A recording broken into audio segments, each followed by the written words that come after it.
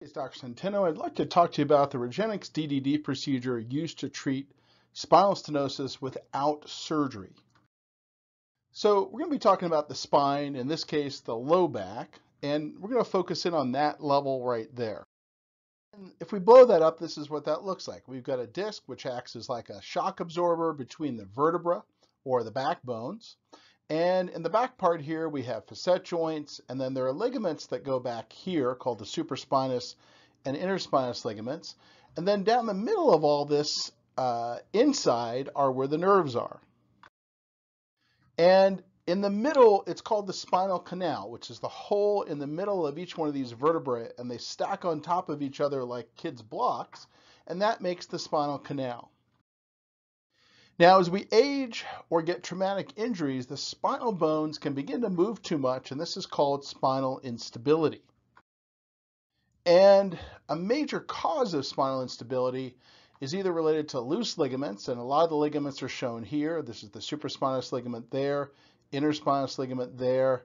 We've got a ligamentum flavum that comes in here. We've got a posterior longitudinal ligament that comes there. Or the discs can degenerate. That can also cause too much motion. Or the stabilizing muscles called the multifidus can get weak, and all of that leads to excess motion. And when you have too much motion or things get sloppy, you can get disc bulges, you can get facet joint arthritis, meaning those joints in the back of the spine can get arthritis and become bigger. And you can get swelling in the internal ligament in the spinal canal called the ligamentum flavum, which is just Latin for yellow ligament. So if we look at all of this from the top down, we can see here in the middle, this is the spinal canal. So that's where the nerves would live. And then we've got the multifidus stabilizing muscles out here. And then we've got the covering for the back muscles called the thoracodorsal fascia. And then we've got a whole bunch of ligaments that connect into and go into the spinal canal and connect into that yellow ligament. So this is where the nerves live in that spinal canal as we look down. And then we've got facet joints, which are over here. There's one there, there's one there. And then this is where the disc bulge would be from, or that's where the disc lives. So when there's pressure on the nerves in the spinal canal, that's called spinal stenosis. So we can have a disc bulge that comes in from the front, and that's going to put pressure on those spinal nerves. And that's one of the things that can lead to spinal stenosis. Now, we can also have pressure coming from the facet joints, which are back over there, and that can also put pressure on the spinal canal, and that can be caused by facet joint arthritis. And then finally, we can get ligamentum flavum hypertrophy, or that yellow ligament can get bigger, and that can put pressure on those nerves from the back part.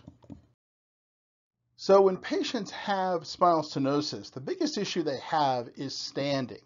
Many patients can't stand for more than 5 or 10 minutes. Sometimes it's a half hour, but basically standing will cause pain in the back or numbness and weakness in the legs, and that is instantly relieved by sitting or bending forward like this woman is on a shopping cart. Any kind of bending forward will make that immediately better. And the most common treatments are steroid injections, which are only short term and they kind of destroy tissue.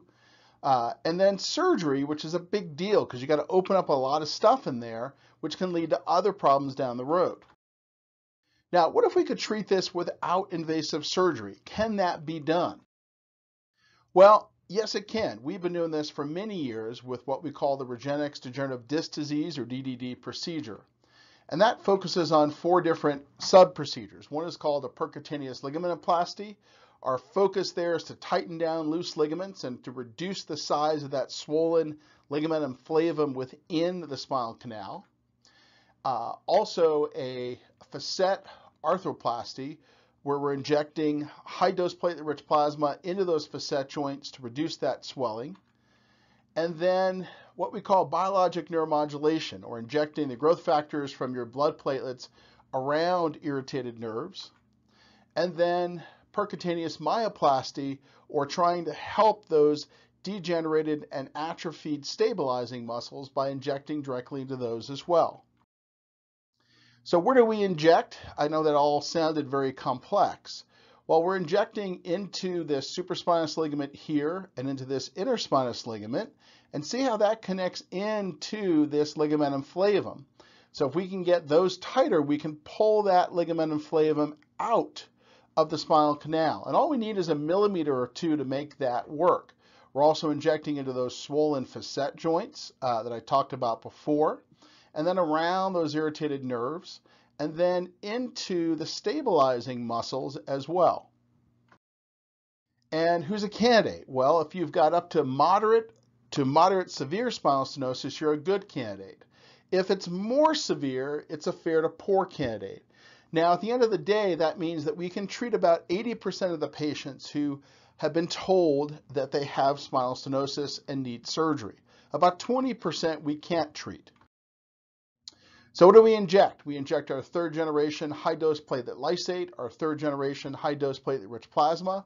And while stem cells may be used, they're usually not necessary in that platelet-based procedures here work quite well, and they're less invasive than stem cell procedures. So one final word of caution is these injections require both X-ray and ultrasound guidance, and they cannot be performed by a nurse in a chiropractor's office, nor can they be performed by most interventional spine physicians unless they've got additional training on how to perform these specific regenerative procedures. So thanks so much for watching. Subscribe to my YouTube channel so that you can get all of these updates and see all of these things and continue to learn. Have a great day.